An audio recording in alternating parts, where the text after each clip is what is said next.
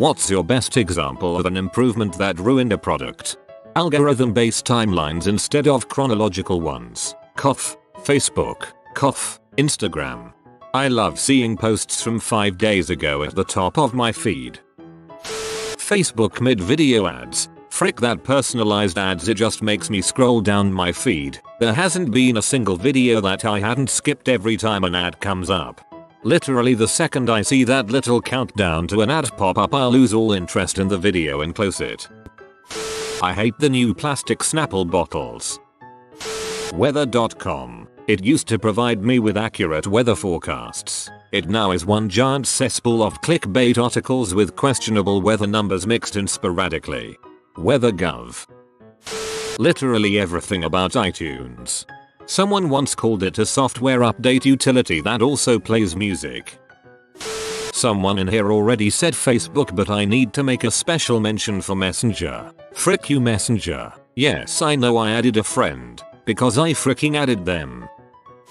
Digital cable. Cable used to flip channels instantly, and all you had to do was remember a 2-digit number for each channel. Now, it takes 30 seconds to go to another channel.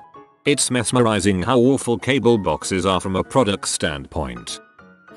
That stupid live camera option on Facebook when you swipe left. As someone with mild motor tics, especially with my hands, I'm constantly opening that freaking camera by accident. If I see that dancing guy one more time, I'm going to do nothing and probably still accidentally open that camera 1,000 more times.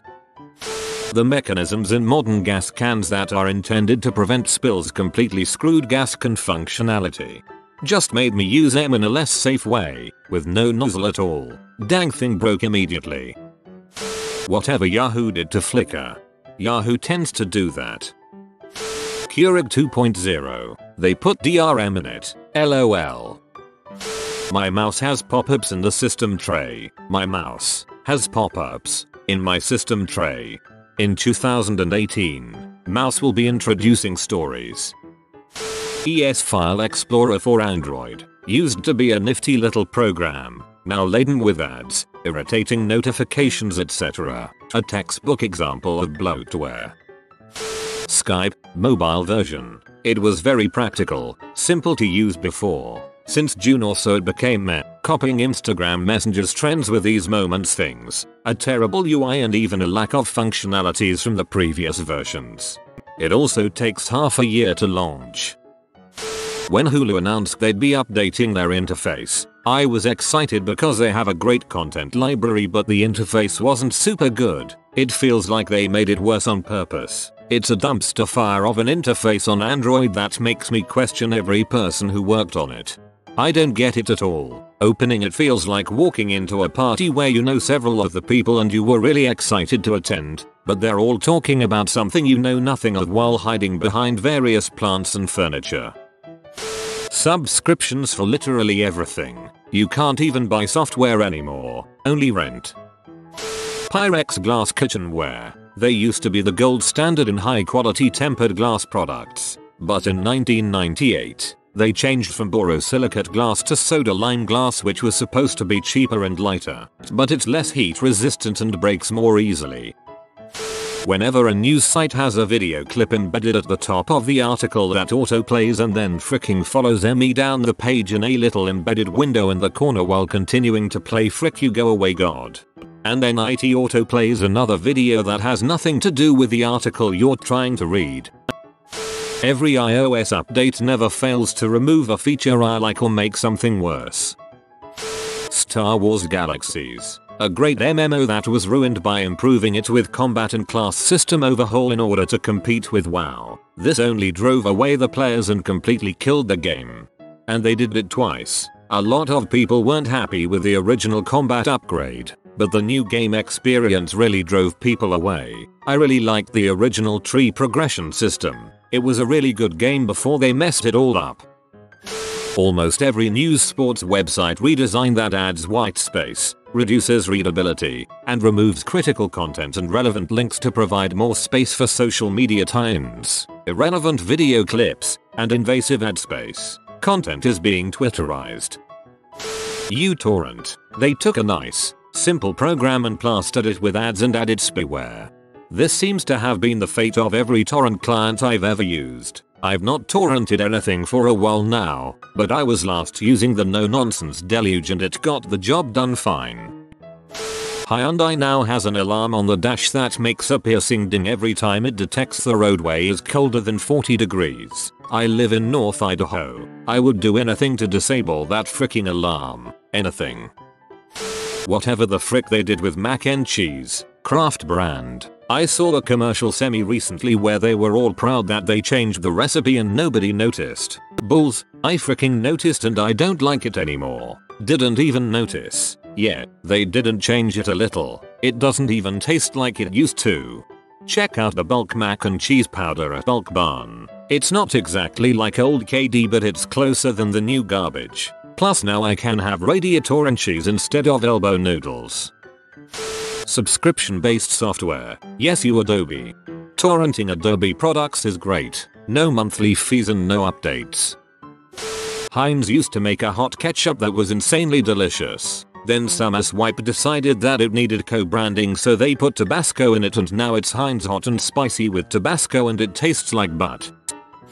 Almost all of YouTube's updates. First the channel list update. Before you had your feed and you to your right and all of your subscribed channels appear on a black bar, then they turned it into some stupid tabs thing. Probably the worst in my opinion. The comment section update. Now pressing viewer replies takes you to a different page with just that comment instead of list them right underneath the comment. Also WHR whenever I try to scroll through the comments it always acts like I want to reply. Also the trending tab and the share tab. The trending tab always has such stupid crap in it. And I don't think that anybody uses the share tab at all. Most of these are on mobile but if you're on desktop you probably won't notice these.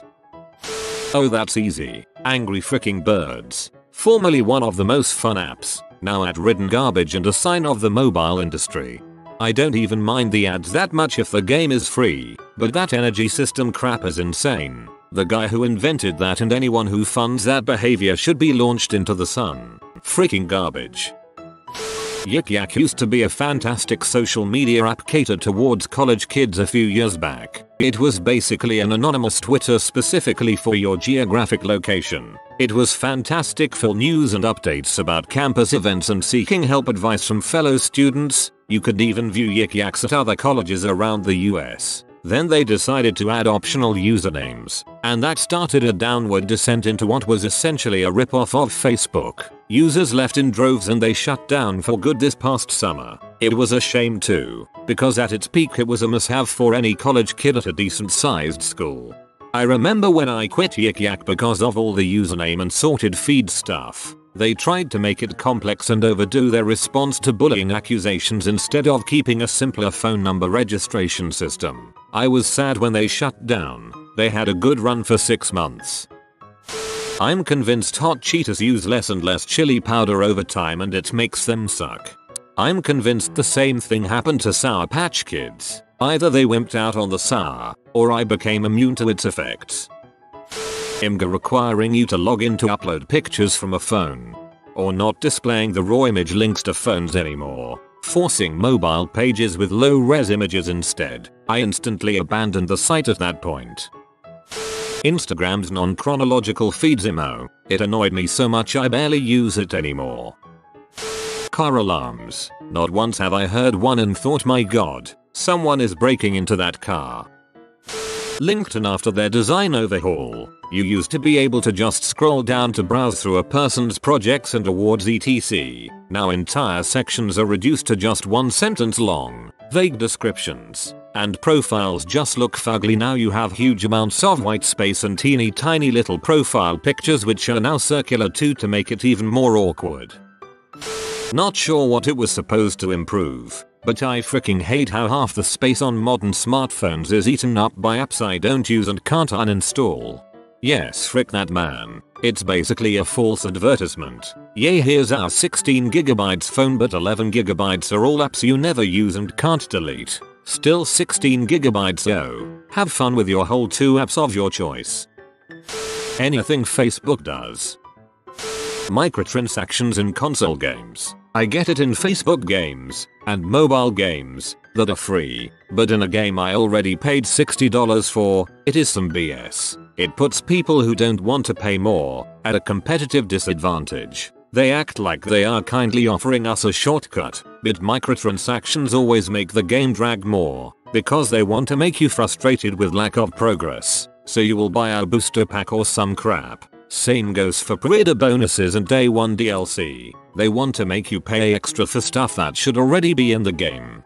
Like before, I was fine paying like $5 for some good maps way after the game was released. Now though, they plan out selling you the game in pieces. It's ridiculous. Also, the games that make you grind so much so you are willing to buy whatever it is. Frick the game industry. Microsoft buying out Skype. Skype has turned into a shittier version of the retired MSN. I exclusively use Discord now. Edit. RIP inbox. Yes, Skype was never good to begin with.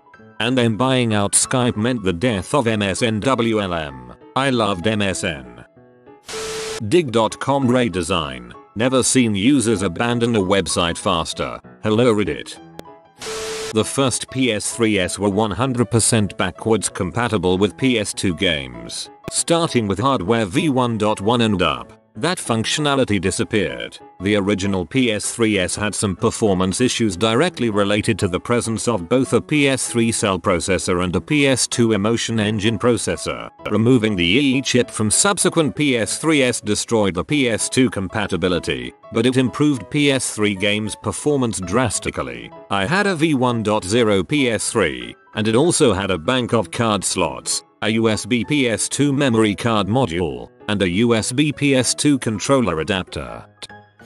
There's actually a German word for this, Versklimmbesserung, meaning an improvement that makes something worse. I'd say the iPhone and now Pixel losing the headphone jack is a great example of this. And I think some video game patches are examples as well, when balance or mechanical changes alter something you enjoyed about a game. Whatever that they did to honeycomb cereal. Bought one box and I am never buying it again. New bigger honey taste my butt.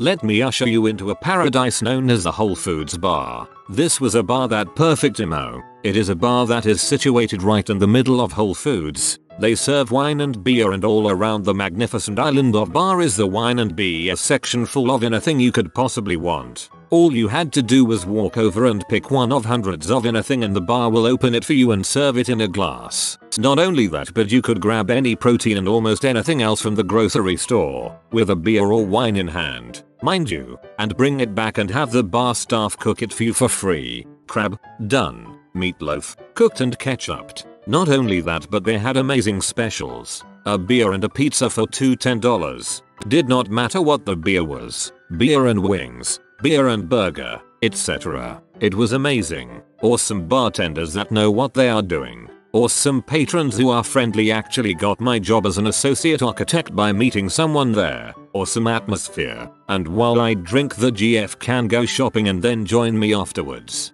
But they repped IT. They remodeled, which is a fancy way of saying that they are removing all the awesome things that we liked and just turned it into a smaller restaurant with 15 seats total. You can only order from the restaurant. Cannot bring in grocery food or beer or wine. They turned over their entire staff. Prices went up, and specials are no longer a thing. God.